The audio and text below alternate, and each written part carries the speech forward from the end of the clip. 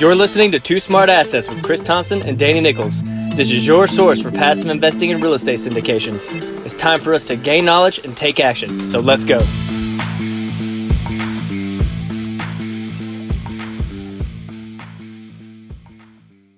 What's going on, everybody? Welcome back to the show. This is the Two Smart Assets podcast. I am your host, Danny Nickles, here once again with my co-host, Chris Thompson. Hey, what's going on, Danny? It's good to see you, man.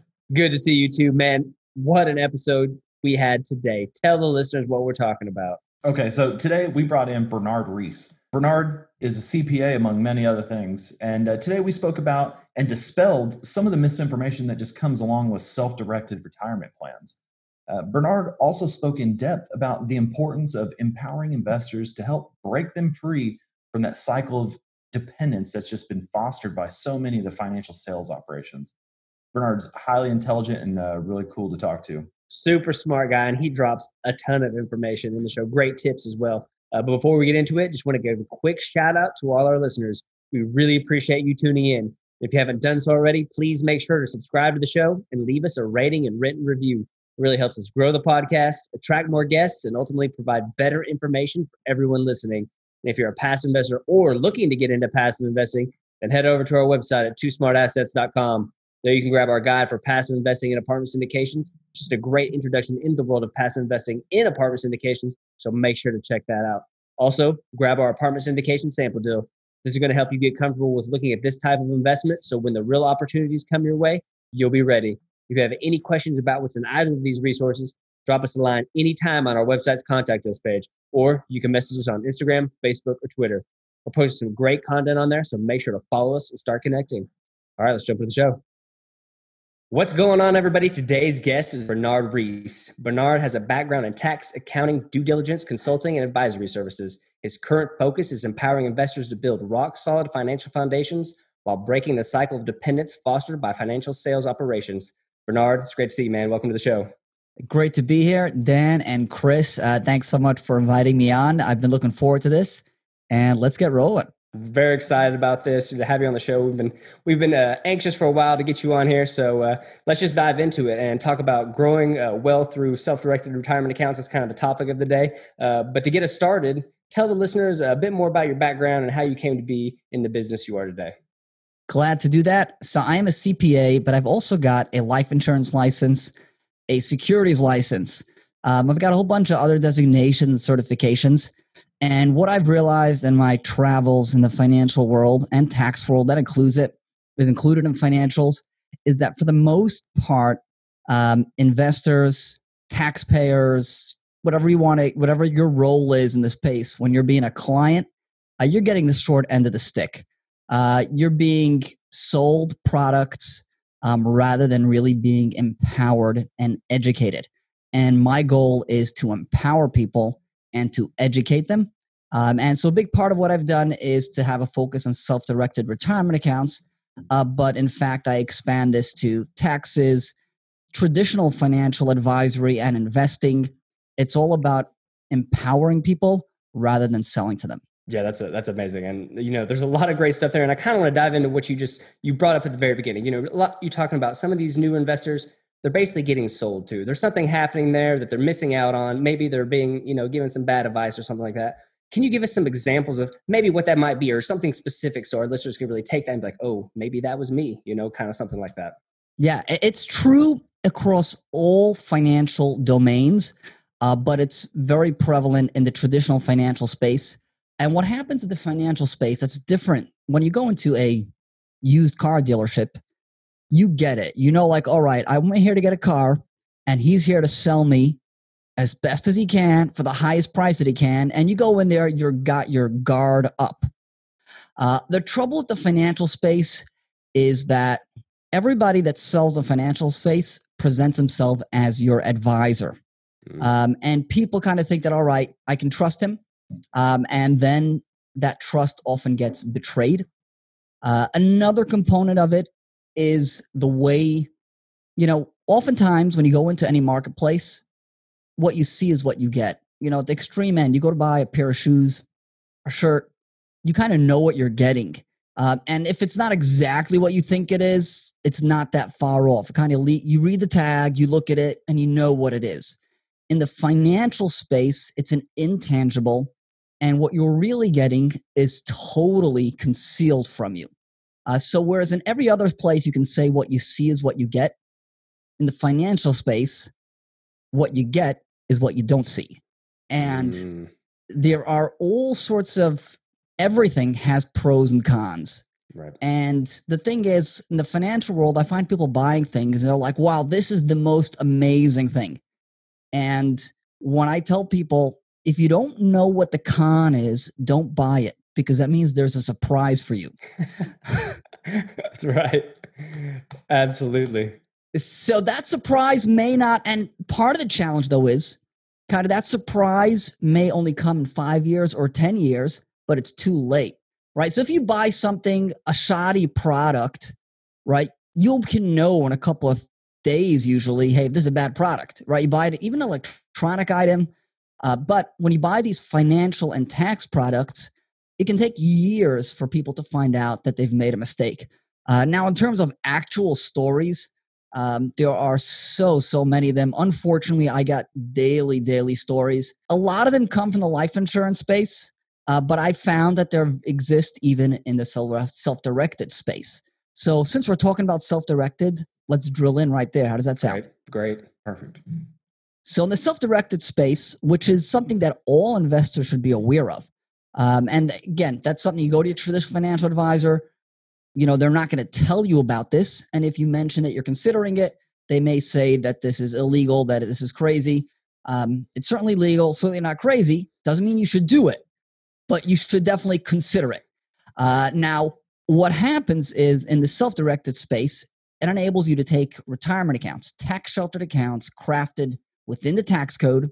So that's your IRAs, your qualified retirement plans, 401ks, defined benefit plans, and invest them in real estate and other alternative assets.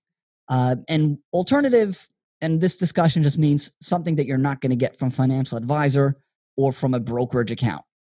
So anything that's not publicly traded stocks, but it shouldn't surprise anybody that real estate or some real estate angle is the most popular use for these accounts. Right.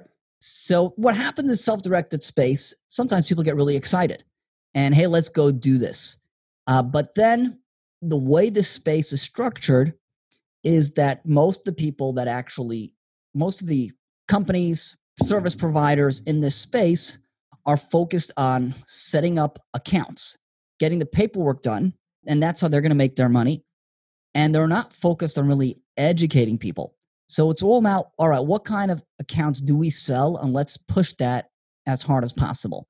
So some companies, service providers focus on self-directed IRAs, and they do not emphasize qualified retirement plans. So they're going to push that very strongly and not let you know about the pitfalls in their space. The opposite end of the spectrum, we've got service providers that focus on qualified retirement plans or 401k plans, and they're going to push those and not tell you the pitfalls that are there. So once again, we find our well-meaning investor in a marketplace where he's not equipped to deal with his counterparties. And so something that, sometimes people say, hey, Bernard, you're against the stock market. I am not against the stock market. I invest in the stock market. I invest in real estate. I'm against people being sold based on half-truths, and that exists anytime anybody's got something to sell. So it exists in the traditional financial advisory space, and it exists in self-directed space that people are getting sold a product rather than being empowered and educated. So let's talk about some mistakes. Are you guys familiar? Because I'll bring up one of the things that drives a lot of this. Are you guys familiar with UDFI? Yes, sir. But we can go over it absolutely for our listeners if we need to. So, okay. So let's talk about that for a moment. So UBIT, broadly speaking, is a kind of tax that even tax-sheltered entities have to pay. And that includes not just self-directed retirement accounts. That includes your charities, your United Way, your Red Cross. And in fact, if you want to go online, you can find the Red Cross's tax return. That's publicly available. So there are taxes that even tax sheltered entities can be subject to. And being that this is a real estate focused conversation, we'll talk about UDFI, which is the one that you're most likely to encounter with a syndication. And UDFI is a tax that gets applied when a tax sheltered entity uses leverage to invest in an asset. And this is something that intimidates people. And it's been used as a tool either by those that don't talk about it to get people to make mistakes, or those that totally inflate its impact, cause some investors to make different poor choices. So let's talk for a moment about what UDFI is in the background, just so people understand and we can put it into perspective. And if I may ask, have you guys had investors invest and encounter UDFI?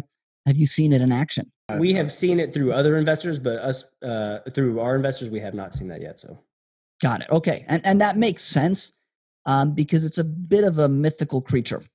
As you'll see, it doesn't really end up showing up for a while. So here's the deal with UDFI, and the backstory behind this is kind of complex, but the bottom line is that way back early 1960s, tax sheltered entities were using leverage in an abusive way. So Congress said that even though you're a tax sheltered entity and your investment returns should be tax free, to the extent you're using leverage, we're going to tax that. So if you go into a deal and you're a charitable entity and 50% equity in the deal, 50% leverage, 50% of the return is taxable. So it's important to note that the 50% equity remains tax-free. Right. So the 50% portion can be taxable. Beyond that, the tax rate potentially can be higher than it would be for an individual because it gets paid at trust tax rates, which are the same tax rates as an individual, but the brackets are compressed. So meaning at about $13,000 of taxable income, you're already at the highest bracket. So this is not unique to real estate. Hedge funds encounter it. Anybody that uses leverage and you have a charity or retirement account investing, you're going to encounter this UDFI. So it's not a real estate thing, but to take this to the next level, qualified retirement plans, which is a certain group of tax sheltered accounts, have an exception for real estate acquisition indebtedness. Short story, if a qualified retirement plan uses leverage to invest in real estate, the tax is not incurred. So here we get kind of a fork in the road for every investor. They got to choose, am I going to invest in real estate using some kind of IRA or some kind of qualified retirement plan? So that's a fork in the road that every investor should encounter and that they have to navigate with real expertise. And what's going out in the marketplace right now is a lot of misinformation.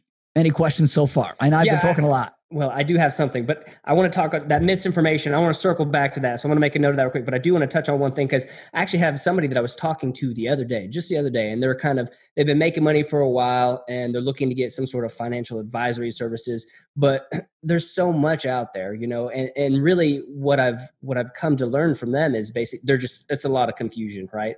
And it just kind of reminded me how overwhelming this whole thing can be, just because there's so many providers, there's so many options out there. And whether we're talking about financial services or we're talking about somebody who's looking to actually get into a self-directed account of some sort, just, like you said, just those two different avenues. There's so much to those two different things. And you could be sold by so many different people. So if we're backtracking just a little bit, just to kind of go over what I was talking about with this person is, what would you say with that person in mind, the first step they should take to get started? Because we got so many people on here who are looking to get into something like that, but there's just so much out there. To your point, what do you think their first step should be? Yeah, so with self-directed accounts, it's such a niche service, and I know this is going to sound like a shameless plug, but it's really niche. So if you're going to talk about regular financial stuff, there are other folks that I can say, all right, that's a good guy, sure, or that's a good route. Self-directed space. Every company out there is more or less there to push their paperwork. And the paperwork don't let anybody deceive you is fairly generic. Right. So somebody says, I've got the magical paperwork. That just means run the other way. Perfect. That's good advice. Noted.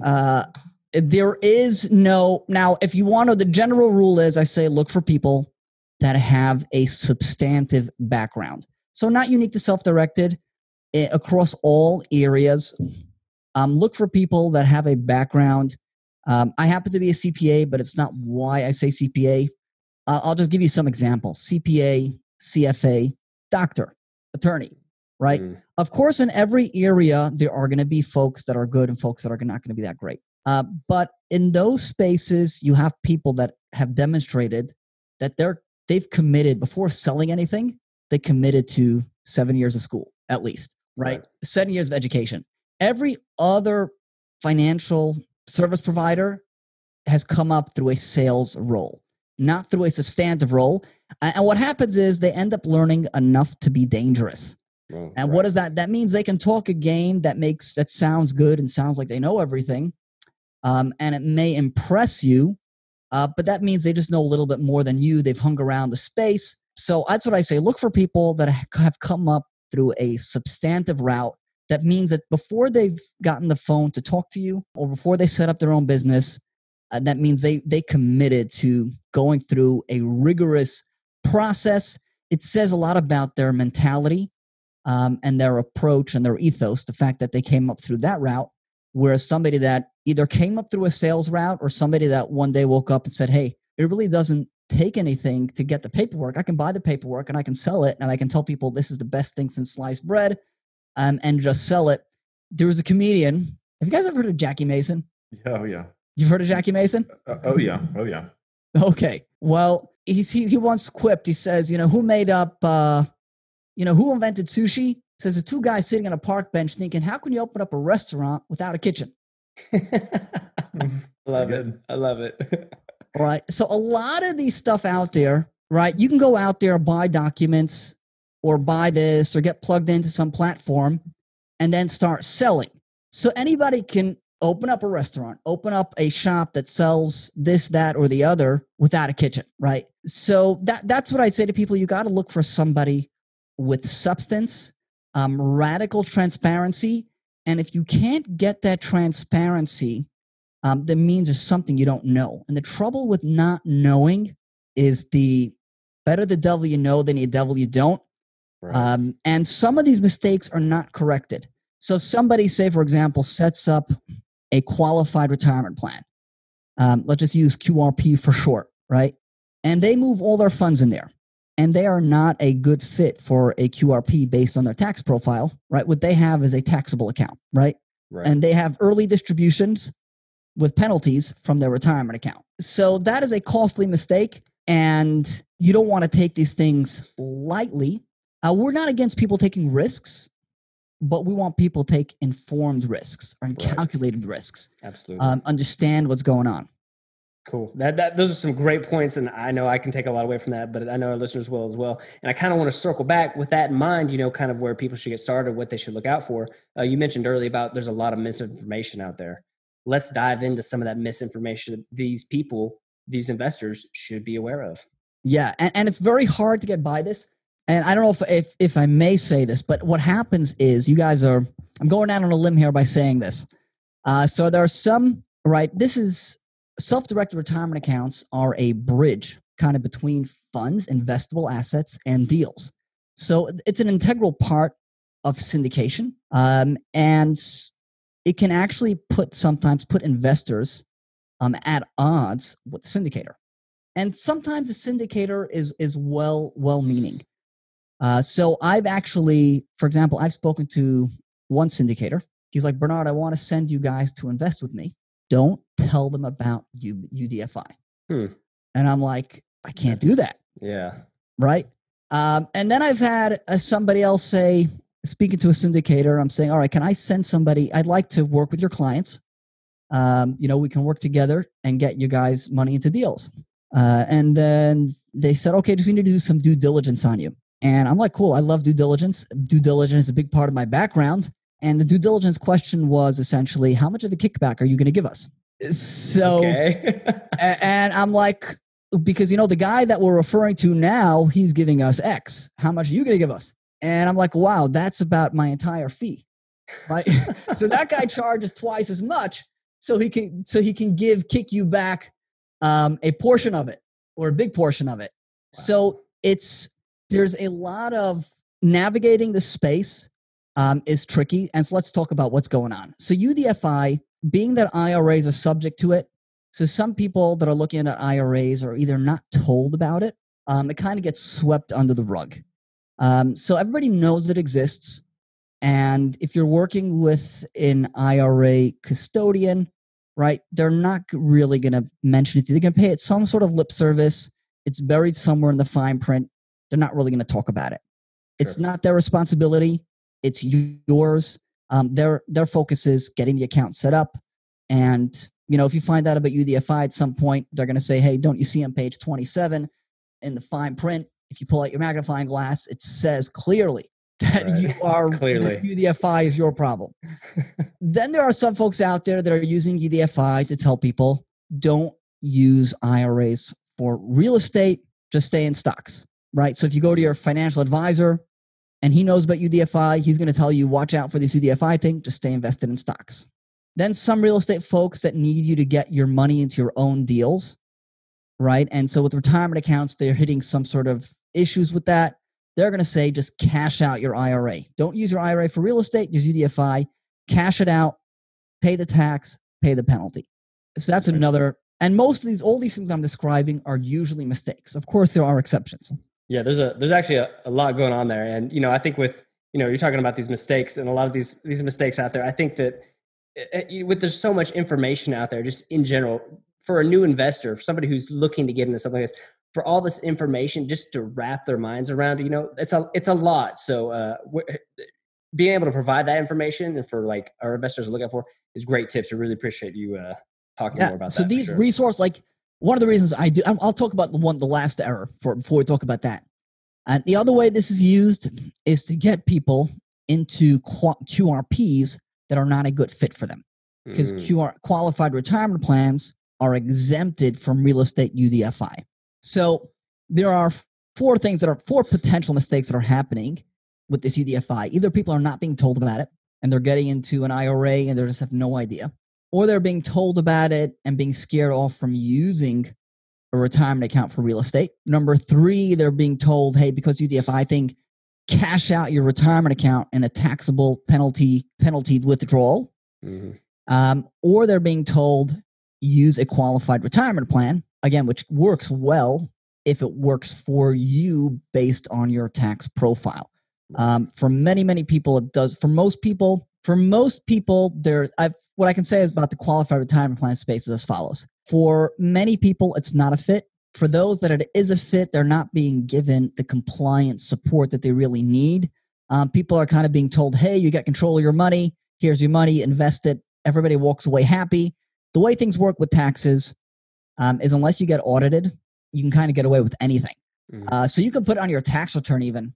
If people want to play that game, don't get any of these tax shelters. You don't need any of them. You can just put in your tax return that you had a $1 million taxable loss and call it a day, right? You can do that. And unless you get audited, it's going to work. Wow. So there's no need to get a service provider, pay them thousands of dollars to do something that kind of breaks the law. You can keep it really, really simple.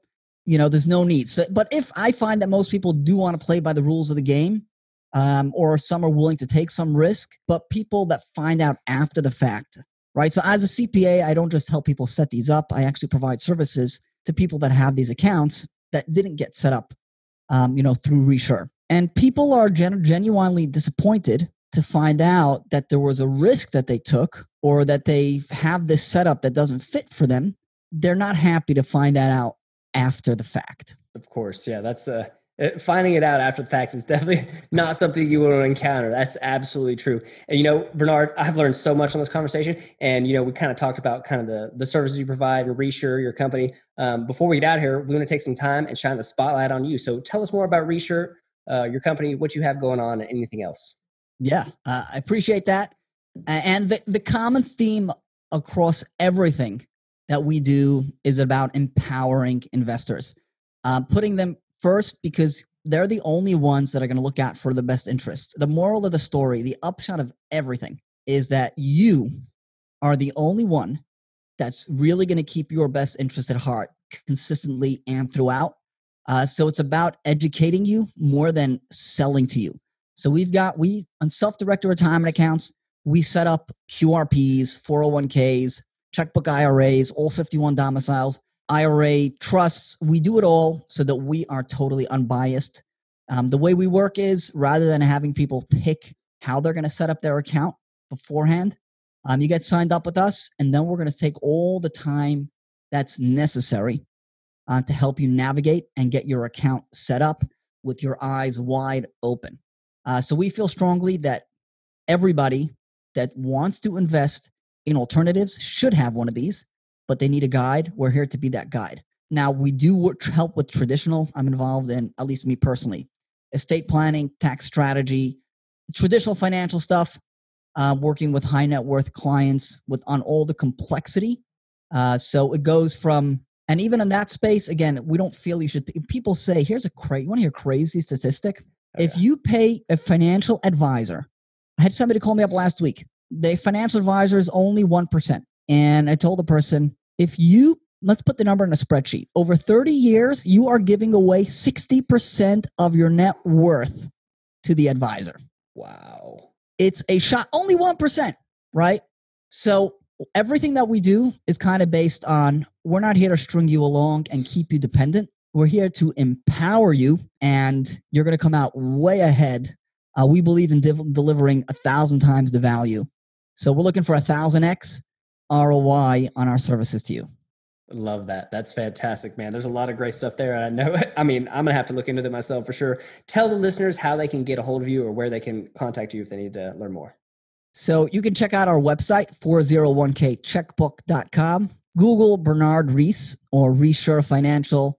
You'll find lots of good stuff. Hopefully this podcast episode is going to be showing up number one under that search. But we put out lots of resources because we want people to be educated and understand what they're navigating. Absolutely. Bernard, we're going to make sure to put all that stuff in the show notes. So any of our listeners want to get a hold of you, they're going to be able to jump on there, contact you, and learn more. Absolutely. Man, it's been a great conversation, Bernard. Thank you again for coming on the show. We really appreciate it. Chris and Dan, thank you for having me. Hey, thanks for listening to today's episode. Head over to iTunes to subscribe to the show. And while you're there, we'd really appreciate you leaving a rating and written review. If you have any questions or topics you'd like to hear on the show, connect with us on social media or through our website at twosmartassets.com. We look forward to speaking to each and every one of you. Talk to you soon.